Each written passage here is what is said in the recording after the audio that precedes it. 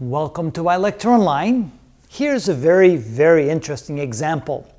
What happens at the top of a trajectory? For example, an object is being thrown up at an angle, and by the time it reaches the very top, what is actually going on there? What is happening with the velocity of the object, and what is happening with the kinetic energy of the object? Well, we know that in a trajectory, when you have an object that's moving in a parabolic path like that, the velocity in the x direction will always be constant. However, the velocity in the y direction is constantly changing.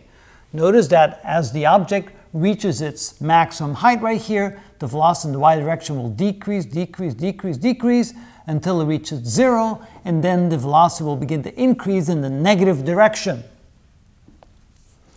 So how do we want to look at that? Well, let's try to analyze what's really going on.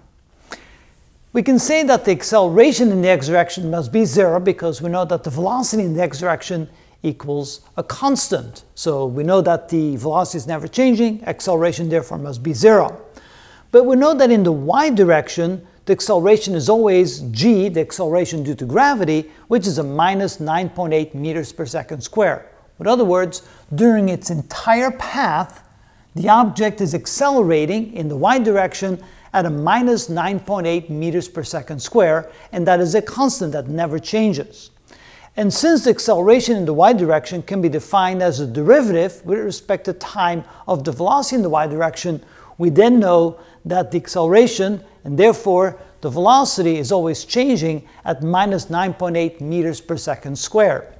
So we can say that there's no point where the velocity is not changing. Even at the very top, we know the velocity is changing, and since the velocity is changing, we therefore know that the kinetic energy must be changing as well, even at the very top.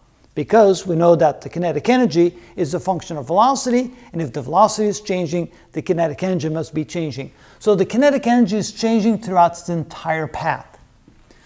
But what if we ask the question, is the velocity in the y direction 0 at the very top? Well, it seems like it should be because we know that it has a positive velocity on the way up and a negative velocity on the way down. So there must be some point where the velocity is neither going up or going down, and therefore it's 0. But that's kind of an interesting question, because what if we look at it this way? If we let t sub naught be the time at the very top, then if we are just a fraction of a second before that time, the object should be moving upward, so we have a positive velocity. And a fraction of a second after that time, the object should be going down, which means a negative velocity.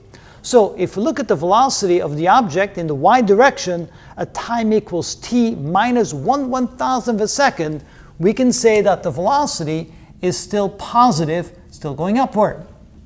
What if we look at it 1/1,000,000th of a second before it reaches the very top? Again, it should still be moving upward. We can say that the velocity is positive and still moving upward. What if we look at the velocity 1/1,000,000th of a second before it reaches the very top? Well, it's still going upward, so the velocity in the y direction is still going to be upward in the positive direction. What if we look at it 1 times 10 to the minus 100th of a second prior to reaching the very top? Well, you haven't reached the top yet, so that means the velocity should still be moving upward. Very small amount, but it should still be going upward. And then, if we look at the velocity in the y direction of the object, 1 times 10 to the minus 100th second after it has reached the top, so now it's on the way down, now we know the velocity is downward. We can make this number as small as we want. We'll never get to a point where the velocity will be 0, except when we'll write it like this: in the limit as t approaches t sub naught. When the time becomes equal to t sub naught, v sub y, the velocity in the y direction, at that point will be equal to 0.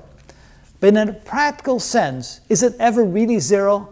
Well, since you make this number as small as you want, and 1 times 10 to the minus 100 is an extremely small amount of time, and it's still either going up or down, whether or not it's before or after that event, when it reaches the very top, you can say that in a practical sense, the velocity is never really 0. It's more of a mathematical concept and not really a physical concept.